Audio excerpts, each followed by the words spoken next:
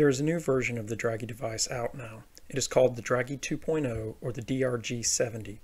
At first glance, this may seem like a minor update.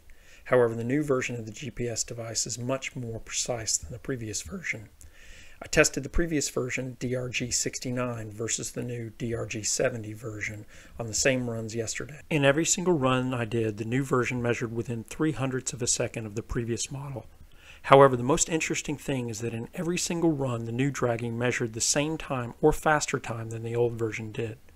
Now, we are only talking about a few hundredths of a second, but I never registered a slower time with the new version. Also, the graph of acceleration was always a smoother line.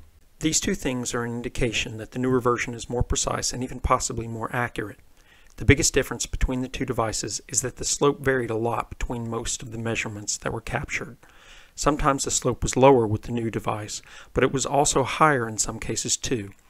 I won't know which one is more accurate until I can test it on a track that has been measured for decline. My hope is that the new version will produce far fewer invalid runs at the track. The Dragy is still the single best way to measure acceleration if you don't have a time track to test at. Even at the track, the Dragy offers a great backup option to the track's timing system.